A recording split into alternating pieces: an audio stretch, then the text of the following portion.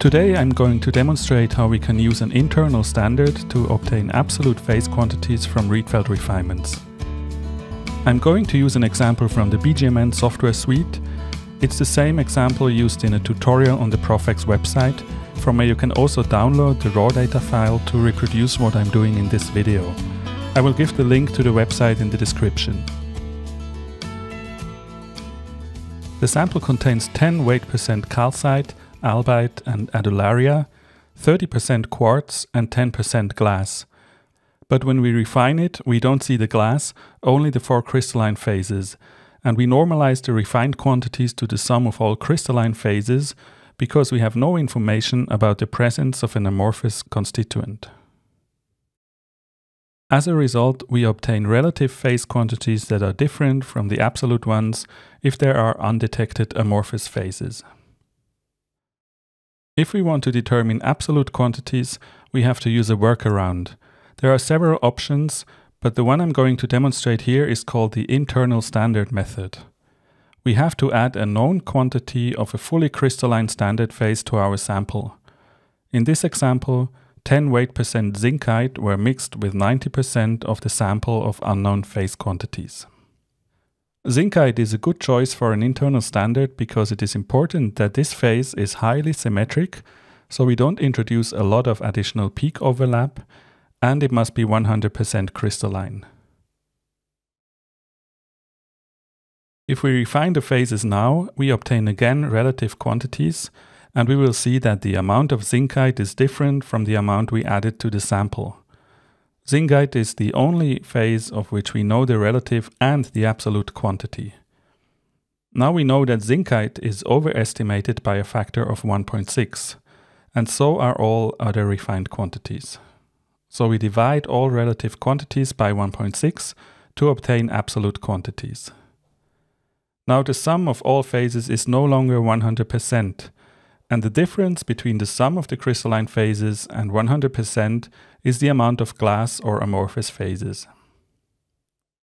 In the last step, we want to get rid of the zincite because we were only temporarily interested in it. So we scale the 90% without zincite to 100% by dividing all quantities by 0.9, and as a result, we obtain the true absolute phase quantities.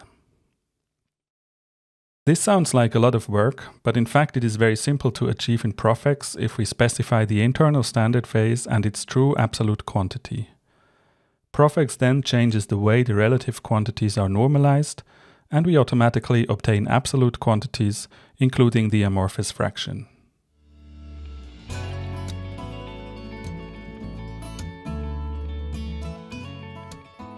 When we download the example file from the Profex website, it comes as a prepared project, so we can directly open the refinement project, the diagram file, and it already contains all the phases that we normally have to determine by search match or phase identification.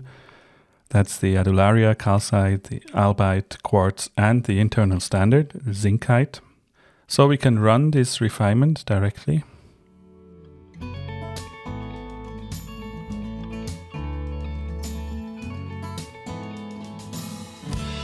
And if we look at the global goals in the refined parameters, now we see the relative phase quantities. So zincite, even though we added 10% to the sample, it was refined as 15.48%, quartz 42%, and all the others around 14%.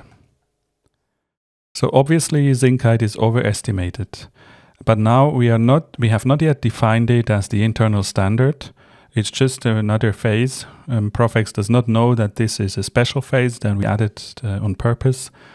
But we can define zincite as the internal standard by going to Project, Set Internal Standard. And now we select the one that we use as a reference, zincite.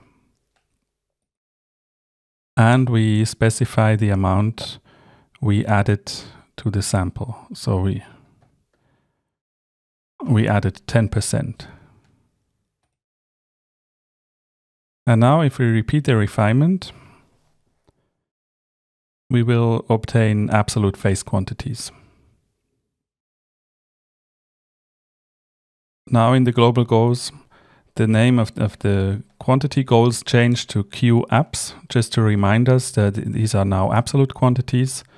And we no longer see zincite because Profex also performed the last step, eliminate zincite from the quantification, because we don't really want to know the zincite content. We would like to have the initial absolute phase quantities before we added zincite.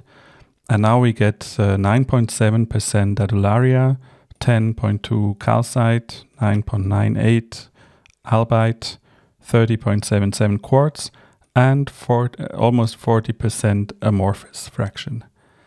And if we compare this with the mixed quantities, we had 40% glass, 30% quartz, and 10% of all the others. So this is an extremely accurate refinement. And if we scroll down in the refinement control file, in this section, this is the part where the phase quantities are calculated. Normally it looks a bit different if we only normalize the quantities to the sum of all crystalline phases. But this is the part that was changed to obtain these absolute quantities. We can just go back and forth. We can unset the internal standard again. Click this. And now we are back to the normal calculation. If we repeat the refinement, zincite will be reported again. The amorphous content will not be calculated. So this is the standard calculation of quantity goals. And if we go back to zincite, 10%. This part is changed back to the absolute quantification, and we always have to repeat the refinement because these calculations will be performed at the end of the refinement. So we have to repeat it to update the list file and the refined parameters table. So that's all we have to do to use the internal standard quantification. Of course, we have to prepare the sample first. We have to add the known quantity of a reference material, of a reference phase. But as far as the data processing is concerned, we have to identify the phases, set up the refinement project as we always have to, and then set the internal standard. That's all I wanted to show in this video. If you liked it, please give it a like and share it with your friends and colleagues.